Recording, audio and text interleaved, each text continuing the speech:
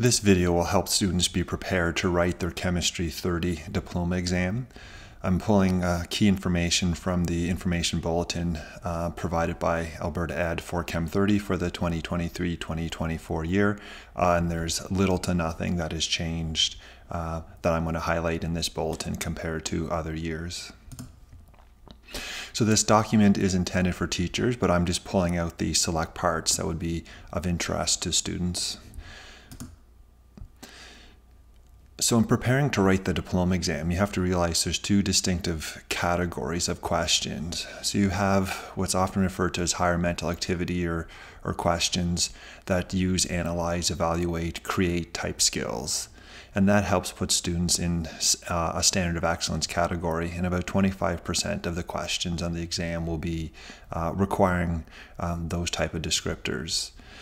The rest of the questions will be acceptable standard, where you're applying your knowledge.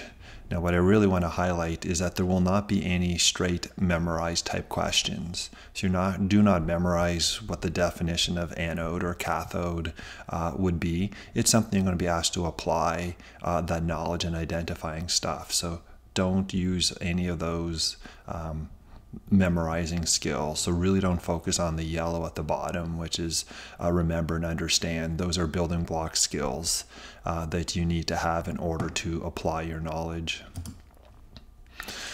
The breakdown of the diploma from thermochem. So the bulletin says there's about 20 to 22% of the questions from that unit. So that's going to work out to be about 12 questions. This part, the question section, is done by me and is not part of the bulletin. And that's why I'm using the word about.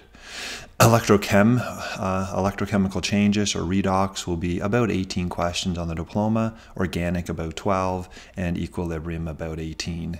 Now, some questions can fall into multiple categories. You could have an organic chemical, maybe a carboxylic acid, and they ask you for the oxidation state of the carbon in that. So it's not always straightforward exactly to put a question in just one category.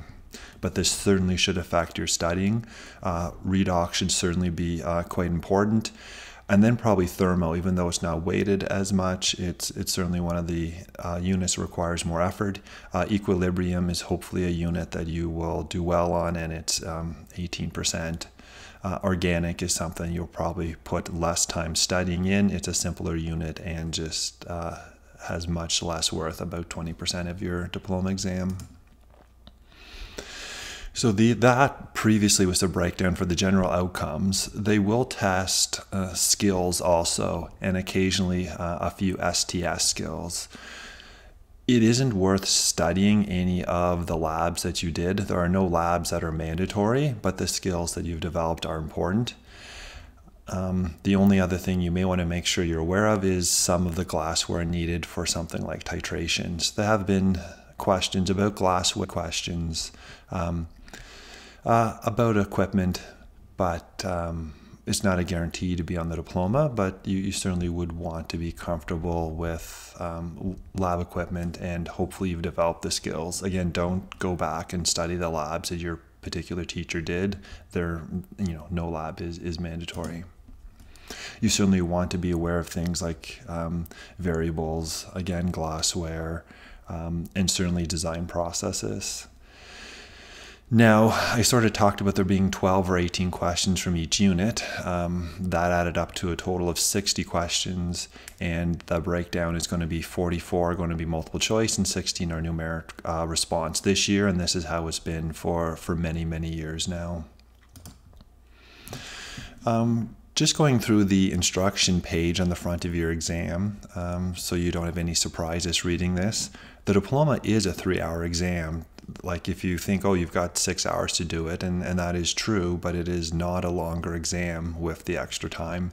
It is doable in 3 hours, and quite doable in about 3 hours and 30 minutes. So that would be my target suggestion for you in writing the exam. Already talked about the 44 and the 16 questions. You will get a nice clean chemistry data booklet, that orange booklet that you might have been given from your teacher. You are told that you can tear out, or you do need to tear out the last page or the machine scoring page. I would do that right away, and I would be bubbling things in as you go. Some students like to do it at the end. That is more easily done with the double time. When you didn't have double time, I'd really encourage students to fill in as you go, so you're not panicking at the end. But anyway, I would suggest filling it in as you go, or if you wanted to wait. There is some scrap paper at the back. You don't necessarily need this. You should be able to do a lot of your work right on the exam as you go. If you're somebody who likes to write a lot, you could tear it out, but I would just plan to write your answers right on top of the exam. Maybe you're used to having tests that your teacher didn't let you write on, but that's not the case here. So be underlining stuff, bolding things, maybe bring in some highlighters to the diploma exam. You definitely want to have an HB pencil for filling out that answer sheet. You are only allowed one approved calculator, and I'll talk about the ones that are allowed shortly. You need to have your calculator cleared going into and leaving the exam. Hopefully your supervisor will clear it both times. Don't worry about reminding them if they don't clear it on the way out, but don't be surprised if you hand your calculator to a supervisor and they clear the memory so you don't have anything stored in it. All the science exams you're allowed, or at least chemistry and physics, you're allowed a ruler and protractor, but there's no reason to bring them in. There's no graphing section in chemistry, and you certainly don't need a protractor. I'm just mentioning this so you're not surprised when you see it on the exam, and like, why didn't somebody tell you to bring it? You know, I don't tell my students to bring any of those things. There's some comments about leading to significant digits, but you really don't need to worry about these. I don't like it, but the diploma tells you exactly how many digits to put in your numeric response. So you are told to consider all numbers in the exam to be part of measurement or observation, and in theory you do sig figs, but really don't do sig figs. The question tells you to report your answer to with 3 digits, then just follow and do 3 digits, whether it's 12.3 or 1.47. That's 3 digits either way. Talking about the scoring and then the calculator, no need to talk about multiple choice. You may or may not have done many numeric response answering, so it's worth going through some of the exemplars that Alberta Ed's provided for us in the bulletin. You do want to start keying from the far left, so you may use all the boxes, but you may not. So in this case, you have to answer 23.7, so you're going to start on the far left regardless of what you have to enter, and just make sure you realize that the decimal takes up its own column. So don't go 2, 3 and then key the decimal in under the 3. It takes up a space. You can only key in either 4 numbers or 3 numbers if there's a decimal place.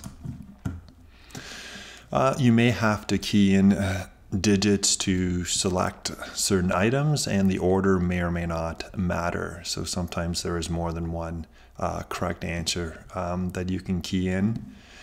If you're not keying in all the boxes, make sure you start on the far left. And in this example where you're keying in 3, 4, 5, there would be a blank box, and don't worry about that, and don't key in a 0 or something. There is no blank to be keyed in. It is very likely you'll have to key in scientific notation at some point in the exam. Not always, but it's certainly something that might come up in redox. And whenever you're asked to key in scientific notation, you'll only be putting in sort of the base or the number in front of the base and the exponent. So you'll never be keying in the times 10 to the power of. It's just not a format that Alberta Ed does. So in 9.65 times 10 to the power of 4, you'd just be keying in the 9, the 6, the 5, and the 4. You typically would not be keying in the decimal place. Okay? They're telling you in their format to do A.BC times 10 to the D, where you're just doing the A, the B, the C, and the D. So just realize it might be a little confusing. You might think you have to key in the decimal, but you don't. With scientific notation. One format you might get, particularly in electrochem, is sort of a choose your own adventure. And this is often happens in lab type questions where you might have to pick an experiment first, and then what would happen with that experiment, or an indicator and what color you'd get, where you have to sort of follow a path through answers, which would lead to multiple correct answers. This can happen in electrochem, where you need to pick the direction of electrons in an electrolytic cell, and it doesn't matter what direction you pick, but then that sets the anode and the cathode and the electron flow. So just don't be confused by a question where you're like, oh, there's multiple ways I can answer this. That may be the case, and they'll often tell you, as I've underlined in red, there may be more than one correct answer. When you see that, it's just meant to give you that peace of mind when you see multiple ways. Just don't try to solve it multiple ways. Find one correct pathway and just move on. You will get a Chem 30 data booklet, as previously mentioned. It's got an orange cover, and it's quite old. It's the one around from 2020. So if you've been using sort of an orange data booklet, you'll be getting a very similar one. As for the calculators that you're allowed to use, I grabbed this right from the Alberta Ed's website from June of 2024. So you're only allowed one, and the calculators that they say that you're allowed are listed here. I'm not going to read them all off. I find most students have the TI 83 or 84 or some sort of plus or silver variant of those. And you can pause the video and scan the list if you want to, if you have one of these other calculators and want to see if it's here. Alberta Ed posts a few calculators that are not allowed, and they're largely Casios. I don't see students with these, so I don't think it's a big concern, but maybe you're at a school that emphasizes one of these, so you would have to find a different scientific calculator. So hopefully that gives you a bit of a heads up on what to expect when you go into the diploma, and if you want to learn more about the exact outcomes and a bit of diploma prep, please check out my other videos.